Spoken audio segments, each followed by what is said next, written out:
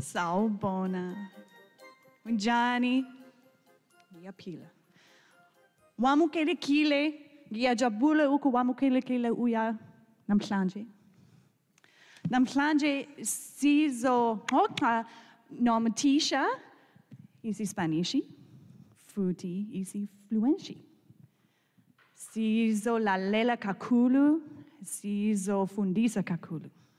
Ujabulele. Merci beaucoup. Bonjour, je m'appelle Madame Yuti. Je viens originalement de Californie. Mais à l'âge de 9 ans, je suis venue en Virginie. Et c'est là où j'habite maintenant. Je suis professeur ici. Et j'ai 2 enfants, Joe et Lauren. Espero que a mí sí me entiendan algunos. Mi nombre es Valeria Eschumann Robles. Soy la maestra de español 2, 3 y 4. Soy de Guatemala. Tengo 31 años y tengo un hijo, se llama Matías, y mi esposo se llama Ryan. Él es el entrenador de soccer. We just thought, since we're the Modern Languages Department, we should throw you a little bit and kind of go ahead and introduce ourselves in one of our languages that we know. So that's all we did. The rest of this will be in English, I promise. Once you are logged in, if you could go ahead and put your phone down for a sec. Yes, we are going to play a Kahoot, but I want to just talk a little bit. So again, my name is Mrs. Yutzi, and I started here by teaching French and then added on Spanish. And I also am in charge of the learning support here at Eastern Mennonite School. So, if you ever have any questions or struggles in a certain class, I'm one of the people that you can go to help you. I teach Spanish 2, 3, and 4. My name is Mrs. ER, or Valeria Eschumann Robles.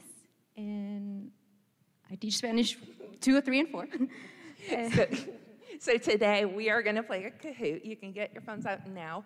Unfortunately, we have the account set up, or we only bought the account, that can accommodate 100 logins. So every other person could get on, but probably not every person.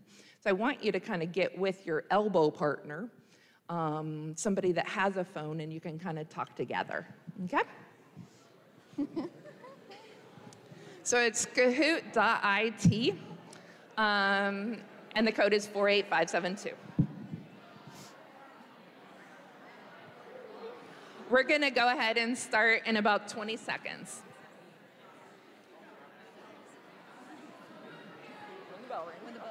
If we can hear the whole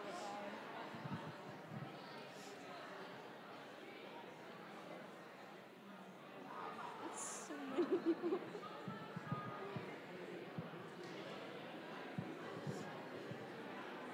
How many players does it say it has, I can't see. Anyway.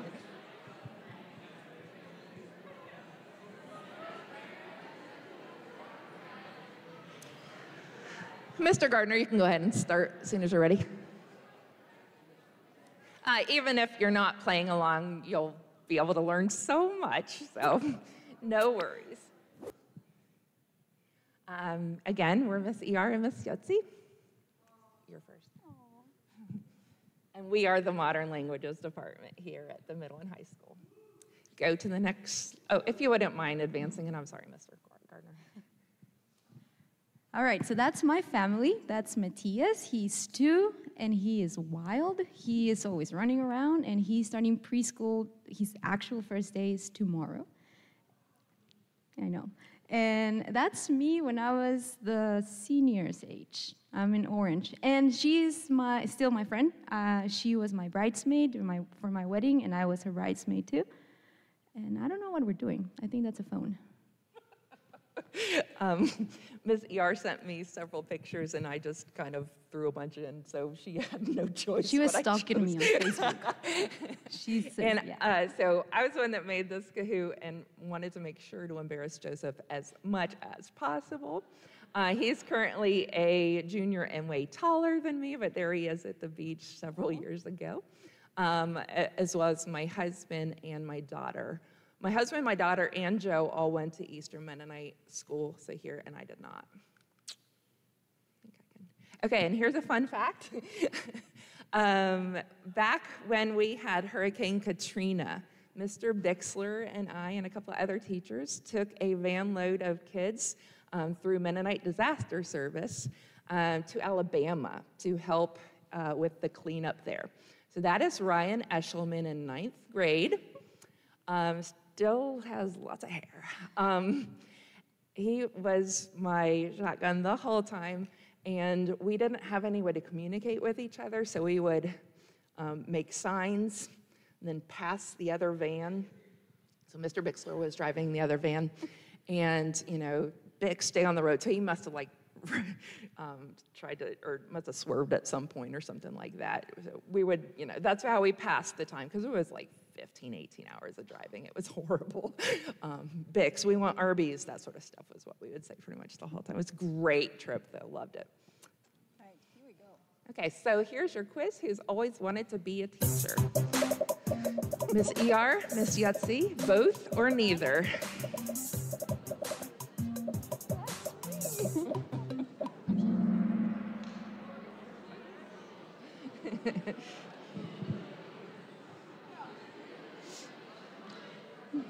Okay, so yes, we have both always wanted to be teachers.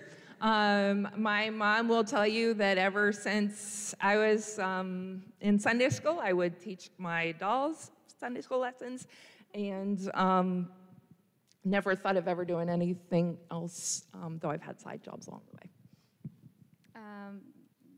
I've always wanted to be a teacher, regardless of what I was teaching. I taught dance. I think some of you know that, and any kind of teaching, I just enjoy that. For the rest of this Kahoot, a lot of these are going to be, is it Miss ER or is it Miss Yutzi? And Miss ER is always going to be the red on the left, and Miss Yutzi is always going to be the blue, just so you can be extra quick. Also note there are pictures that we added to each of these that don't seem to stay up, unfortunately, so that's kind of sad. All right, keep going. Who was younger when she started teaching? Look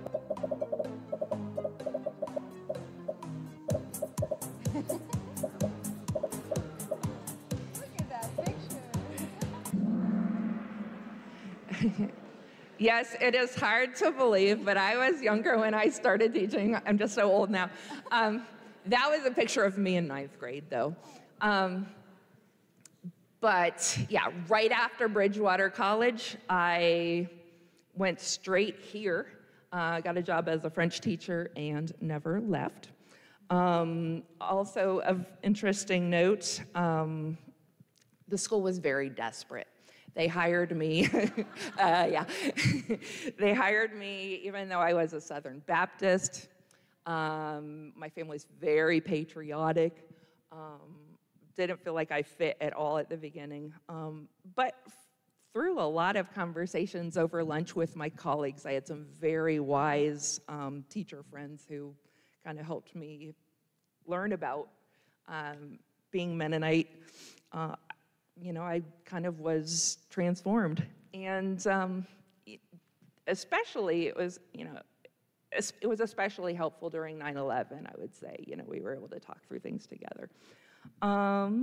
This is my 28th year of teaching here. I am the school dinosaur now. All right. Keep going.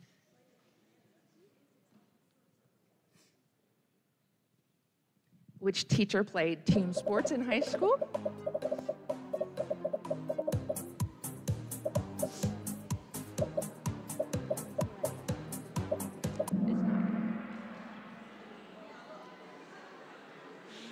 Surprise! You're going to talk about, there's a spot for you. I remember one, yeah. Okay, keep going. And yeah, there we go. In 1992 was the year I graduated from Fauquier High School. I played field hockey and I ran track. I was not very good, but I was able to do those two things. Of special note, Miss Slonaker, so Ryan's mom, and Isaiah Campbell's mom both also went to Fauquier High School. It was a huge school. My graduating class had 600 students. We're just in the senior class. We were so overcrowded that they only allowed 10th through 12th graders there. So it was quite a different experience to come here and teach here afterwards. There was, at that time, in the early 90s, lots of racial tension between different groups at our school. There were fights all the time, drug searches, all sorts of fun, exciting things. I, was a very quiet student, very average. I got straight B's and A's all the way through. There was nothing I was exceptionally good at, including sports. And really didn't blossom, I would say, as a person until I came here and where I feel like I can be myself. So it's kind of a nice feeling to be able to kind of interact with you guys every day. Next. Who created content for the United Nations?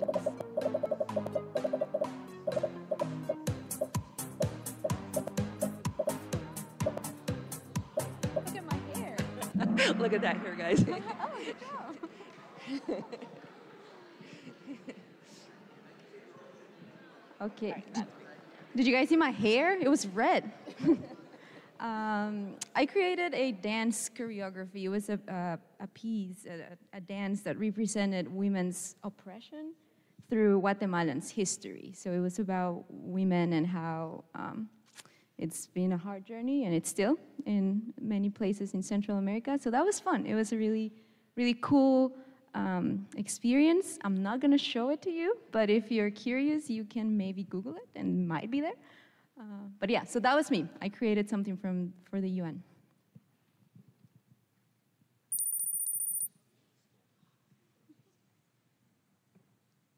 Which teacher was a good athlete and enjoyed sports in school?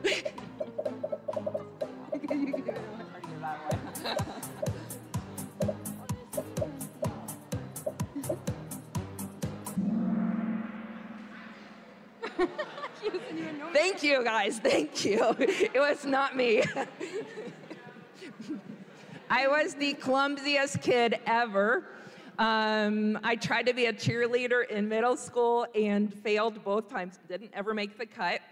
And so that's one of the many reasons I'm so happy to be here, where I can be a cheerleader and don't have to do any of those routines. But it was actually Miss ER who enjoyed sports in school and was really a good athlete.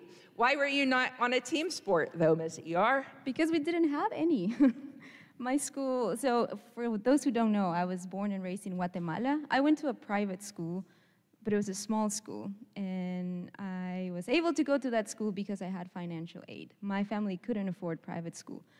Even though it was a small private school, we didn't have a single sports team, nothing. The only times you could play sports was PE and recess. So even though we didn't have teams, I loved PE, and I was really fast. I used to be fast, and always liked physical stuff. And I guess that's why I also decided to dance. So no a lot of chances for sports, unfortunately, but I guess I live vicariously through you, and that's why I cry every time you guys play a sport and get so excited, because I really feel like the emotion of, sports. We can go to the next. Way to go, Bright Finch. Who was in a short film that won Best Picture at a film festival? Unfortunately, that's not the same one. You should show them. Yeah. She was kissing. And it was not my husband. And it was not her husband. I don't even know. Tell us more, Miss ER. I don't even know what to say about that. It's really bad. Don't Google it. Don't watch it. It's terrible. I die at the end.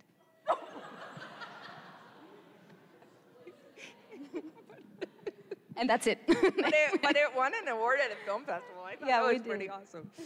All right. Not quite.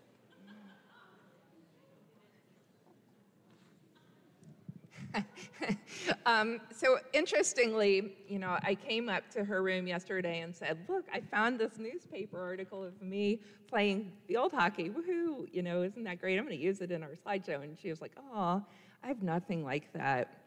I created content for the UN, and I won this film festival, and here I am kissing a guy, but I have nothing like that. And I'm like, no. But I still had to show you guys, like, here's me, front page of my local paper. There you go. It is pretty much one of the proudest moments of my life. Other than how proud I am of my kids all the time. But anyway, here we go. Who met her husband after cutting in line in front of him in the lunch line?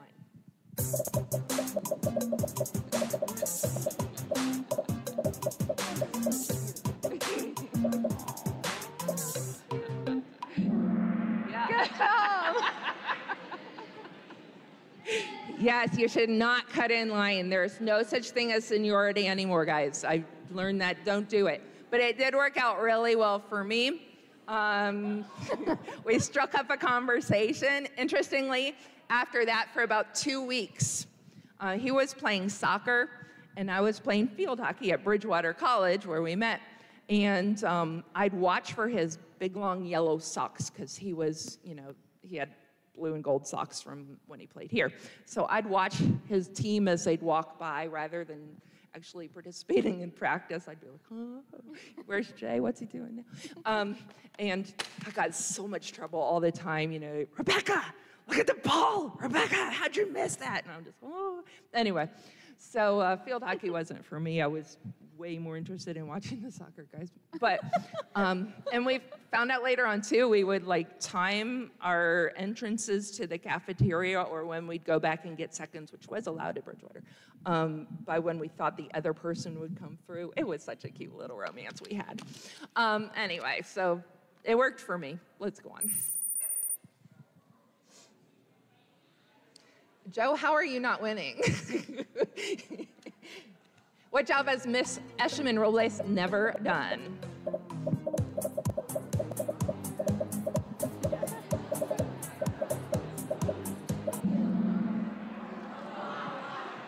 John. Okay, I'm going to explain that quickly. College professor in Guatemala, so it's completely different. I was teaching at a small private university in the rural area in Guatemala, so outside of the city. And I was teaching future dance teachers, how to write a dance, because you can write dance like you can write music. So I was teaching that and history of dance, really fun, believe it or not. And I ended up teaching them how to write. So that was one of my jobs before moving to the US. Not McDonald's, but it'll be cool.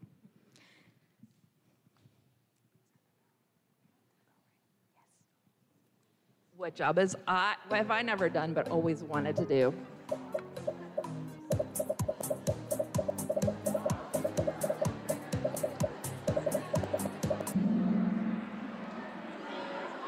I've always wanted to be a second grade teacher. I have been a Food Line cashier last summer. It was very eye-opening. I've worked at Arby's. That was wonderful. And I used to work medical records during college breaks. But I have always wanted to be a second grade teacher. I'm glad I'm here instead, though, because you guys know how to blow your nose and tie your shoes and stuff. I hope. That is all. If you are the winner, come up and see me, and we'll figure out some sort of a prize. I knew I had to add that one, though. Look, guys. Willem Kisdraw made that for me a couple years ago. Alrighty, we should pray.